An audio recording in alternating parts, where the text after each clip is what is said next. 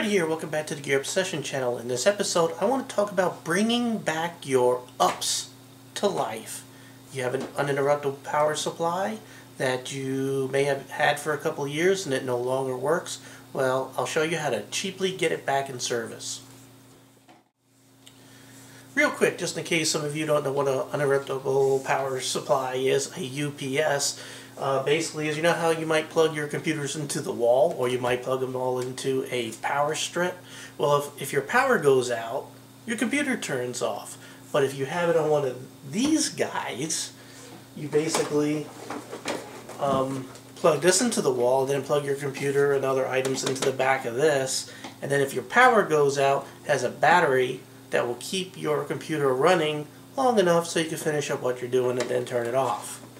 But those batteries do not last forever. You need to replace them when like you lose power and everything turns off when it's not supposed to, which happened to me last week.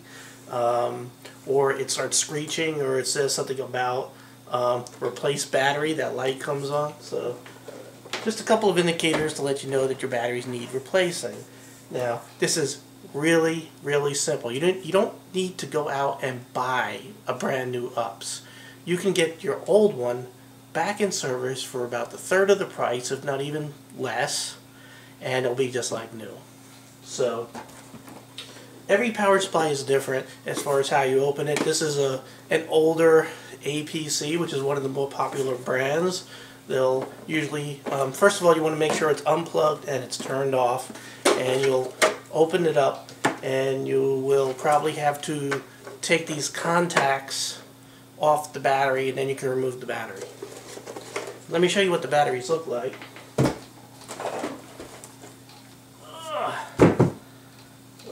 This is the battery that came out of the APC, and out of this bigger Belkin, which is like a 900 volt one, it actually has two batteries that are sort of taped together, and there's a jumper between them.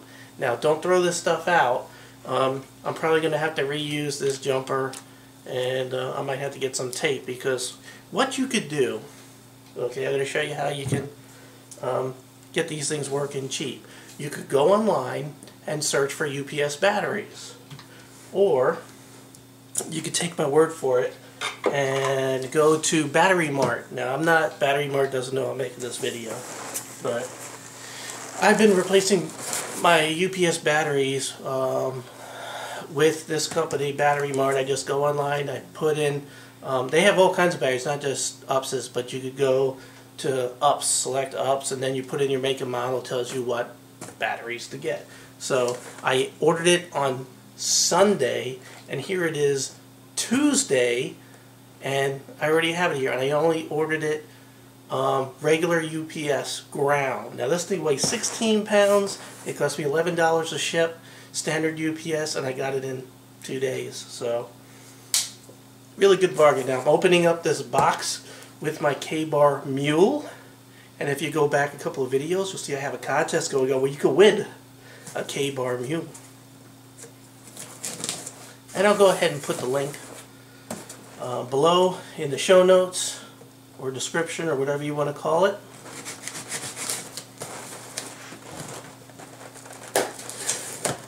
So go ahead and open that up. And shipping label. Oh, I hate these peanuts. I'm going to put this on the floor, and we'll go ahead and take the batteries out. Alright.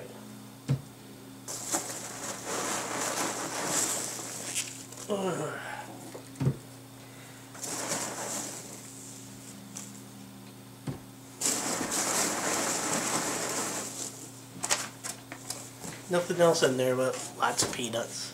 So here are the new batteries. So what I want to do, I'm going to go ahead and replace the battery in this 350, and I'm going to move this all aside for now.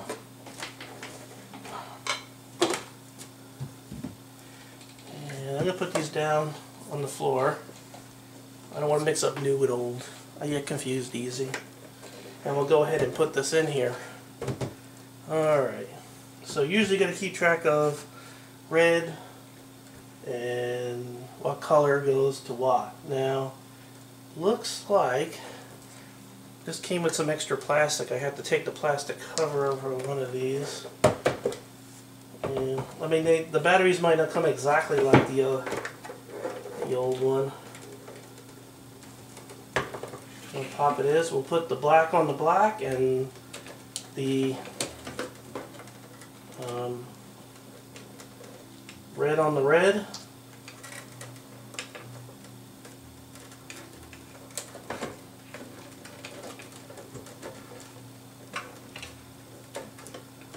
I'll pop that battery back in there.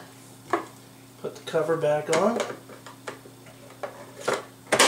And then we'll plug it back in the wall, and you got to let it charge up.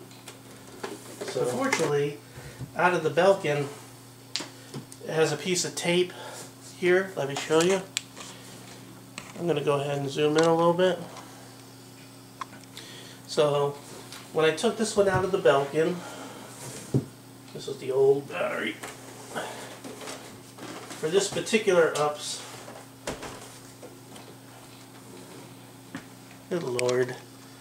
For this one, has a compartment in the back.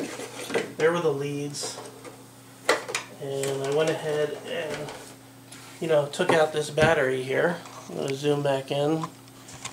And you can see that it's two batteries put together with a piece of tape. And there's some contacts here. So I'm going to go ahead and remove the tape.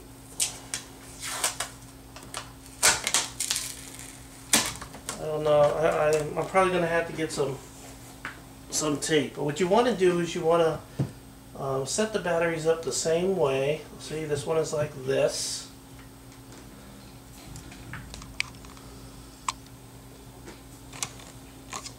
You want to orient the batteries the same way. So this one is like this.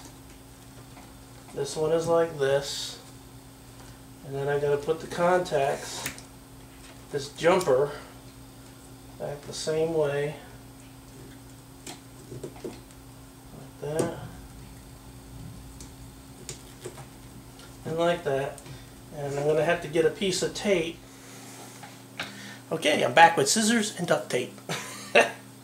Alright, so we'll go ahead and tear off some duct tape.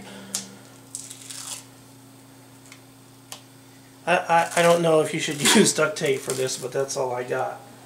I want to get it about the same length that I had this one.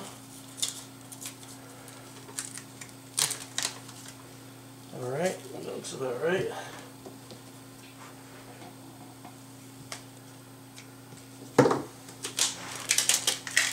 Let go.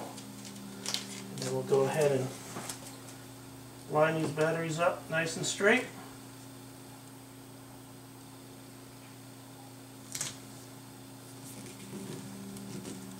Alright, and now they're one piece. Again, red goes to red, black goes to black. And of course the pull tab that we just put on the bottom has to go toward the outside. Red goes toward the inside. So go ahead and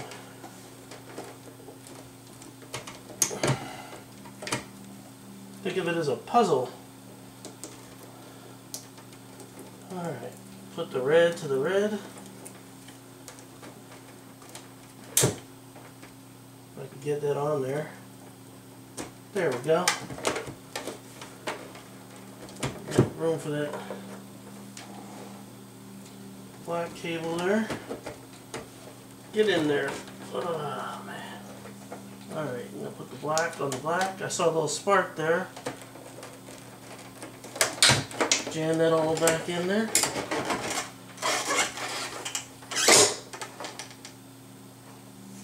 And where's the cover? Here's the cover. Ugh.